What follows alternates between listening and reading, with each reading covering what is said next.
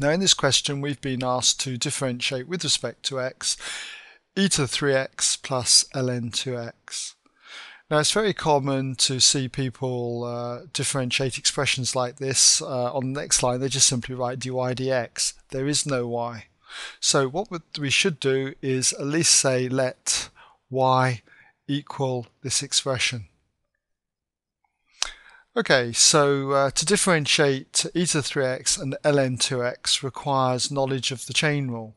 So I'm just going to remind you what the chain rule is, just in case you've forgotten. I'll do it in the margin here. So if you have y equals some function of x, we can find the dy by dx by using a dummy variable. In this case I'm going to use t. Your teachers might even use u. That's quite common.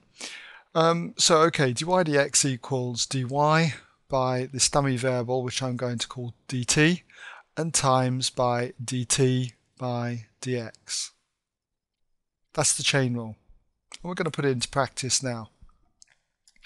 Okay, so we come on to the first function, e to the 3x, and so we're going to start by differentiating. So therefore dy dx equals,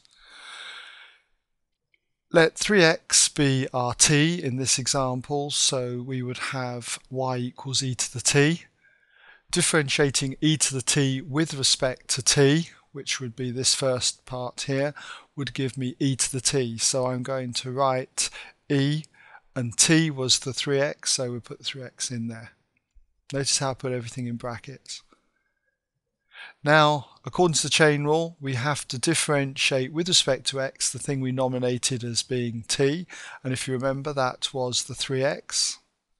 So differentiating 3x with respect to x would just simply give me 3, and that goes in brackets too. So that's e to the 3x differentiated. Now we come on to ln 2x. So put the plus down, and again I'm going to call the 2x, nominate that as my t value, so I would have ln t. So the first part using the chain rule is to differentiate ln t. So I differentiate ln t, and that is 1 over t. So I put in brackets 1 over, I'm not going to write t, but t, if you remember, was 2x, so I replace the t with a 2x. Close the bracket. And now in the chain rule I have to multiply that by the differential with respect to x of the thing I nominated as t, which is the 2x. So I differentiate 2x with respect to x, and that gives me simply 2. Put that in brackets.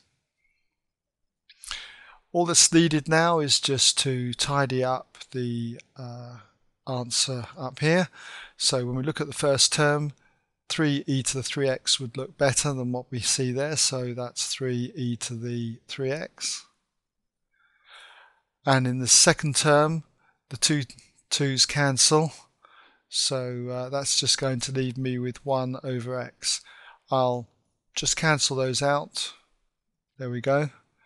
And that, as I said, gives me 1 over x. Okay, so that is the first part done, and we move on to part B now. So part B, we've been asked to differentiate 5 plus x squared to the power 3 over 2. So what I'm going to do is let y again equal the 5 plus x squared to the power 3 over 2.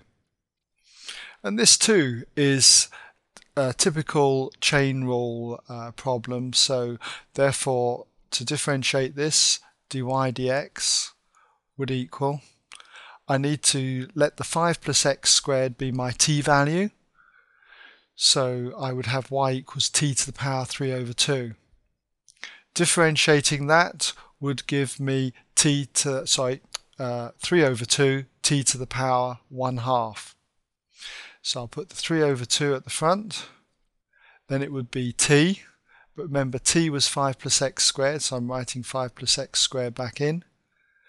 Drop the power by 1, so that's the power 1/2. So that's the first part of the chain rule, dy dt. Now I have to times it by the differential with respect to x of the thing I nominated to be t, and that was the 5 plus x squared. So differentiating the 5 is 0. I won't bother putting that in, obviously, and differentiating the plus x squared gives me 2x squared. Sorry, 2x, I mean to the power 1. Put that in, there we go. And that's essentially it, differentiated. All I need to do now is just tidy it up. In tidying it up, I notice that that 2 there cancels with that 2 up there, so I'll cancel that off. What else can we do? Just change the order, really, I think. We'll put the x up against that 3, so we'll have 3x and then 5 plus x squared to the power 1/2. And there you have it.